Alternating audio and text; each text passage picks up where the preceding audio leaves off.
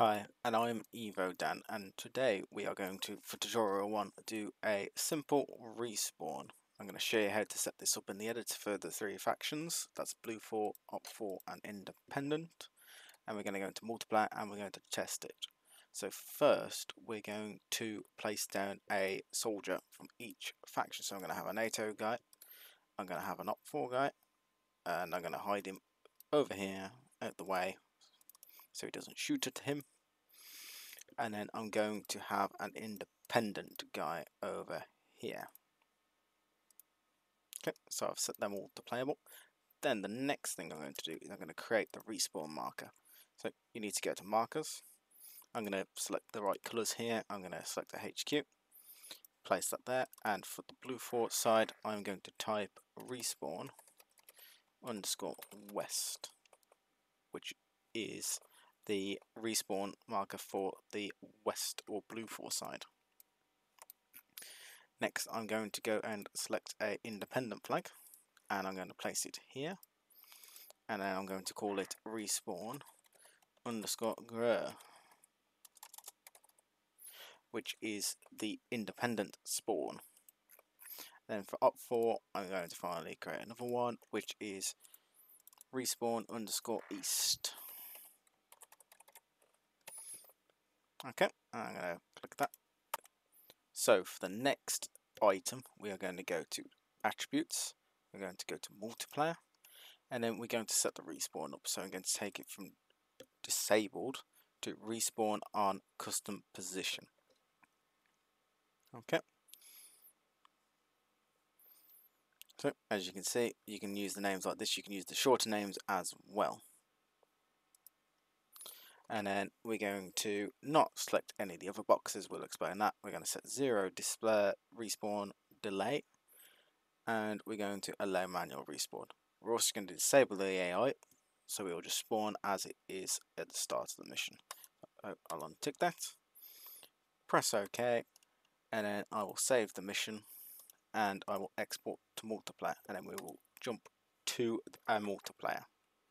So now I am in the multiplayer server. I've spawned as a soldier, and I will now press respawn, and I respawn straight away, and there's my dead body. So now I'll go back and I will select the Op 4 player, and I will do the same, and this is the same, and I just respawn, and there you go, and my body is right there. I'll go back and I'll show you the independent, which is this one.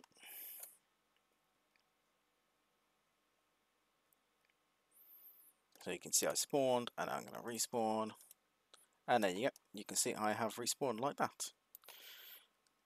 Okay, so I will go back to the editor now, and I'll finish this off with a bit of an explanation on what the options in the editor do.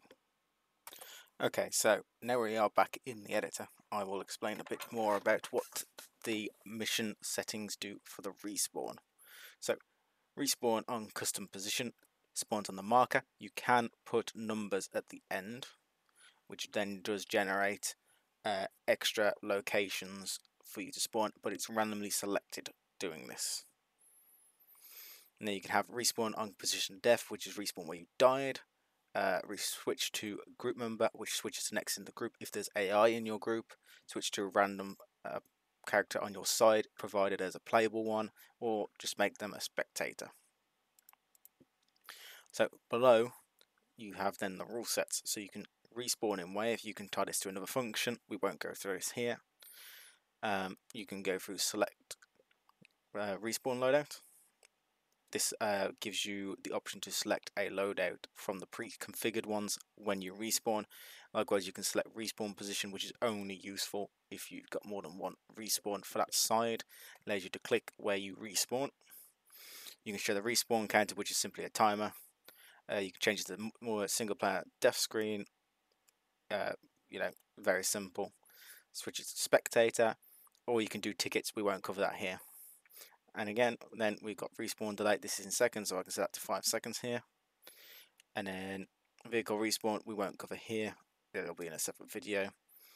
and we can either show the scoreboard so you can see what you've done on the server, and then we've got manual respawn. If you untick this, you can't force respawn, and enable team switch. This is an option that's grayed out, and AI score, we won't worry about it unless you have an AI. Okay.